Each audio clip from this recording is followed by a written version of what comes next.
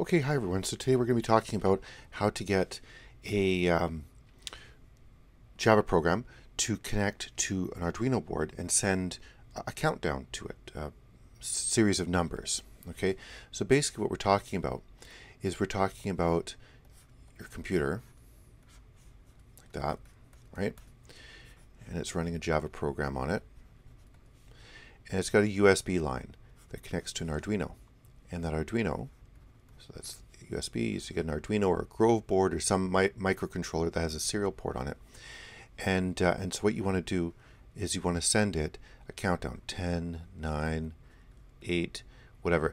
And so basically what you're going to be doing is sending bytes of information, okay, so a certain size of a little packet to the Arduino over and over again. Okay, now on the Arduino board you've got a little C++ program running because you can't run Java on an Arduino, but that's using the Arduino IDE. So you've got your Java system over here, okay, and you've got your C++ running on your Arduino over there. Let's focus on the Java part. All right, so on the Java part of things, we are going to break up the program into two files. We're going to have one file that contains a handler or a process for doing something, and we're going to call it countdownhandler.java.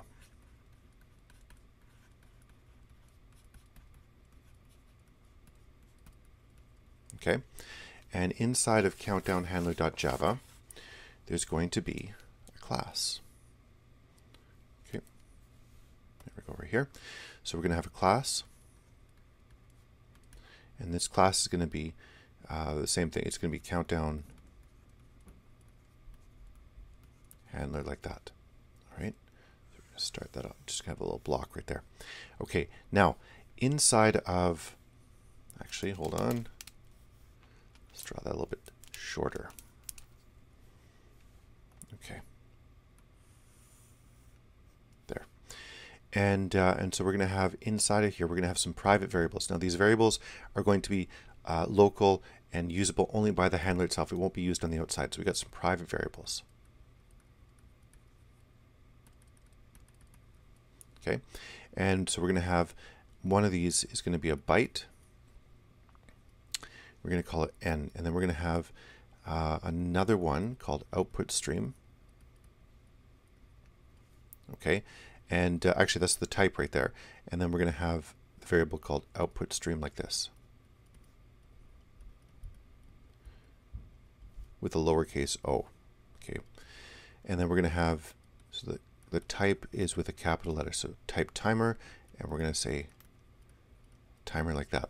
If that's confusing to you, you could also call it like my output stream and my timer. That would be another way of doing this. All right, so these are the three private variables. Okay, these are going to be used internal to the object that we're going to be creating from this class.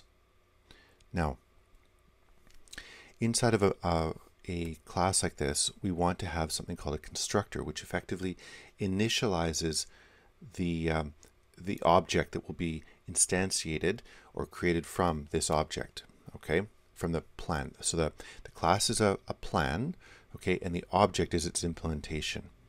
All right, so we're going to have a constructor. And the constructors are they look a little weird, okay? But basically what they are is an example. The way you write it, it's like an example of how it would be, how the class would be called, okay? But inside of it, you're going to have this dot n, this dot timer, and this dot output stream. Now, notice that on the right-hand side of these periods, right there, you have the three private variables, okay? And this is a keyword that basically says we're using it in the context of this method, or sorry, this object, this class, okay? That's what we're basically talking about. We're saying that it's internal, okay? It's being used within the context of this particular object, okay? Now, the values that are coming in for this constructor are coming in from the outside. Okay, we're going to be passing parameters into the object that will be created from this countdown handler class. And so we're going to pass in a byte. Okay, and so this is going to be a we're going to pass in the duration,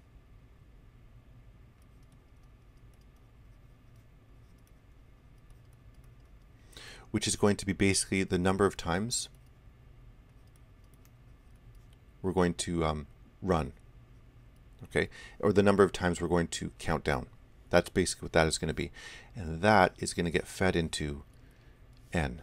But this is coming in from the outside when we call the object, okay. And then from there we're going to have, let's see, we're going to have a timer object that will be passed in like that, and then we're going to have a stream object as well. Okay, so an output stream called output stream, and we're going to be passing this in from the outside as well. Okay, and then the constructor will basically say, okay, well, these are the three things that I need from the outside world. I'm going to assign them to the internal copies.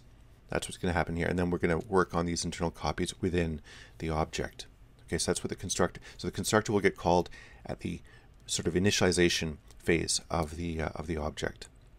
Now, inside of this object, oops, like this, we have a method. Okay, and this is basically the program that's running inside of the object, the actions that are being run. So this method, we're going to call it, actually, this method right here is going to be the run method. Now, why is it run? Well, what I forgot to say is that the countdown handler right here is going to be an extension of a different type of class. Okay, so we're creating a class called countdown handler, but it is based on an existing class, and that existing class is based on timertask. Okay, and it's coming in from java.util. Okay, so we're bringing this in and we're going to be extending it. So we're extending it. So we're kind of redefining how it's going to be used in this particular context. Okay, so we're bringing in timertask. We're going to use it as the basis for countdown handler. Okay, and its definition within the Java.utils library is that it has an internal method called run. This run method gets run on a in our case on a schedule. Okay, so we're going to modify basically run. We're going to show how it's supposed to be used, and this is how we're going to do it. So we've got a method inside of this particular class that will run. Okay, and so inside of it, there's going to be basically two choices. The first one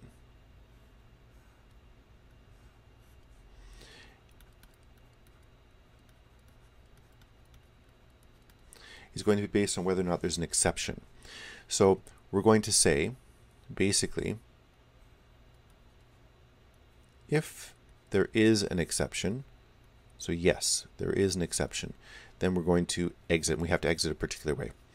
If there is no exception, and exceptions are generally bad, okay, so what we're trying to do here is say that if something goes wrong, do this, and if it doesn't go wrong, then do the thing you were intending to do in the first place.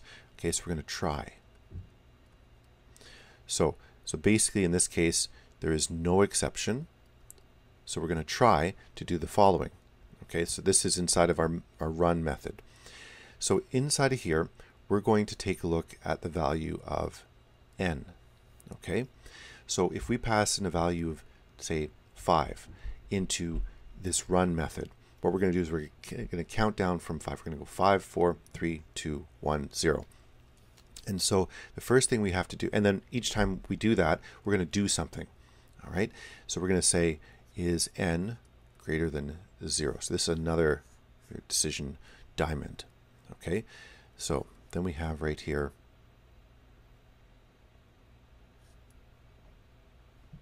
okay, is it greater than 0? False and true. Okay.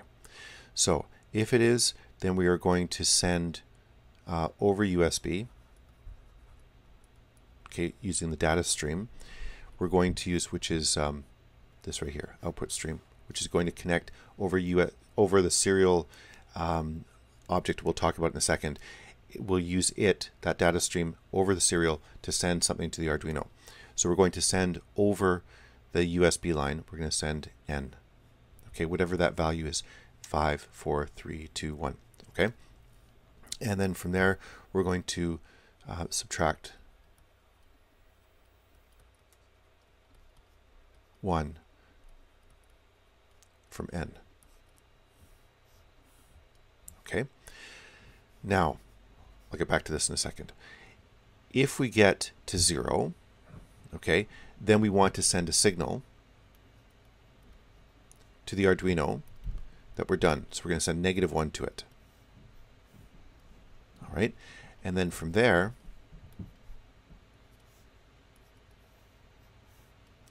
we're going to cancel the timer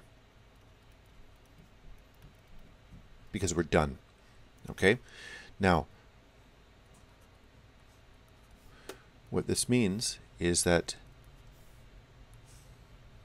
this is the method that we're running. Okay, this method comes in, it takes a look to see if anything's wrong. If nothing's wrong, then what we do is we try to send information out to the USB line using this sort of decision tree right here. Okay, we're basically going to say if n is greater than 0, then send the value of n over the USB line and remove 1 from n, and then start again the next time the timer gets called.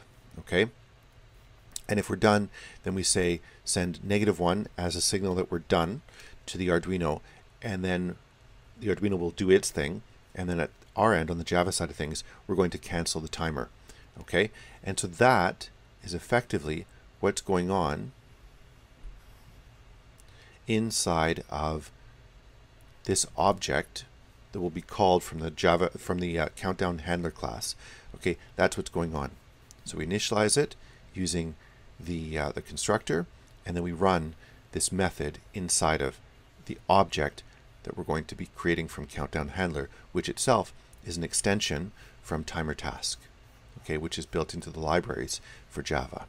All right, now we have another file called main.java. All right, now inside of main.java, we're going to have a class called main. All right, and we've seen this class before, and so what we've got is two files. We've got countdownhandler.java that has its own class in it, and then we have main.java that's got its own class called main. And then inside of it, we're going to set basically a constant, okay, and this is going to be timer duration. Okay, and we're going to set this to some value. We could set it to 5, we could set it to 10, we could set it to 100. This is going to be the start of the countdown that we're going to send into the Arduino. Now, after that, we're going to have a main method, and that gets set up the way we always set up our main methods. Okay.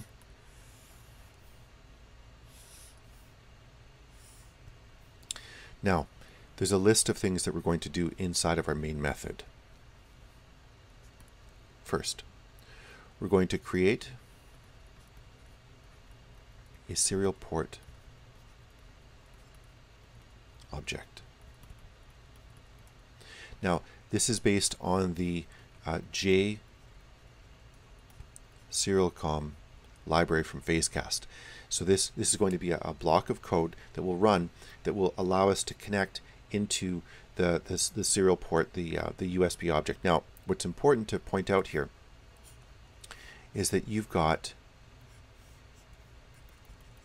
your laptop, and your laptop has this USB line right here. Inside of your laptop, you've got your operating system. This is going to be macOS or Windows 10. Okay? Inside of that, you've got the Java virtual machine. Inside of the virtual machine, you've got your program. Inside of your program, you're going to have the serial port business from the JSerial.com. This is responsible for connecting the rest of your program out into the virtual machine, out into the operating system, and then into the USB line. That it's this little block, really important block. It's well sort of set up block that allows that connection from what you have done out into the virtual machine, out into the operating system, then out into the actual hardware, and then out into the Arduino. So we need to create a serial port object. That's in the software from JSerial.com. Next, we need to set the parameters for serial communication. And these are things like setting it to be 9600 baud, etc. Okay, those parameters need to be set up. Then we have to open the serial port. Now, the serial port gets opened, or it tries to open it, but it's going to have to verify that it is not already open to another program. So if you've got a hyperterm or realterm or coolterm set up, or if you're using the serial monitor utility in the Arduino IDE, that resource will already be locked up, and so it will fail, okay, to open. So otherwise, we have to throw an exception. Okay, so we have to check to see if that resource is already being used. Next, we have to create a data stream.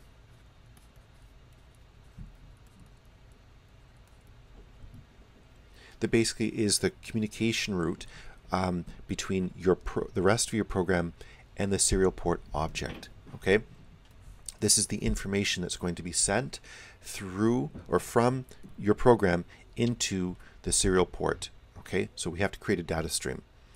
Next, we're going to add a hook. Okay, and this is going to be connected to something called a thread. In your computer,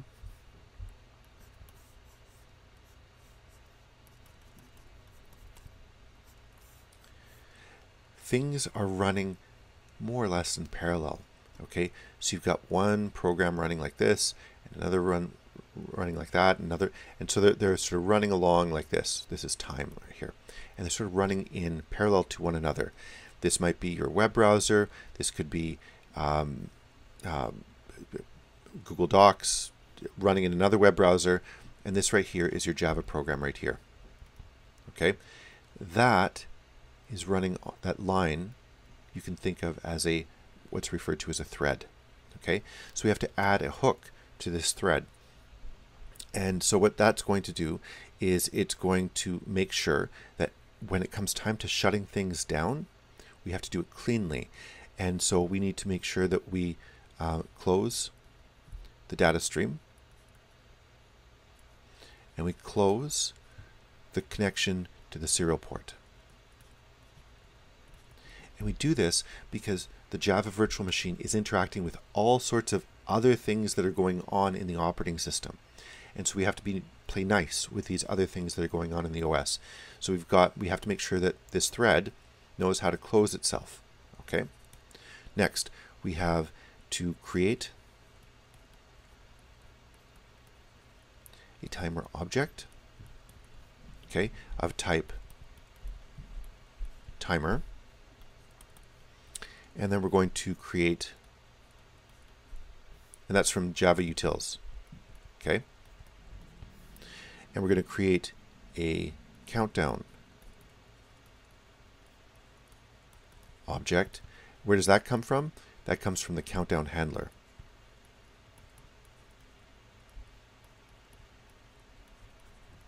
What was the countdown handler? It was this thing that we created over here. Okay, so that's going to go into the other file. It's going to go into the other file. It's going to pull the class out of that file, and it'll create an instance of that class as an object that's being used inside of main. And then from there, 8, we're going to run a schedule on the timer. Okay, now the timer is going to be passed into the countdown handler. Okay, and then we're going to run a schedule on the timer itself, and we're going to run the timer. The number of times that we've set 5, 10, 15 times. Okay, and we're going to run it at intervals of 1,000 milliseconds, and that is your main class. Okay, so we're going to create a countdown handler object from the countdown handler class. It itself is an extension, okay, of an existing library that's related to timers. Then we're going to then we're going to do all of this where we're going to basically connect the serial port. We're going to create a data stream. We're going to make sure it can shut down nicely on the thread. We're going to have a timer object. We're going to have a countdown object, and we're going to schedule the whole thing. That, in a very big nutshell, is what we're going to be doing in order to be able to communicate with the Arduino board.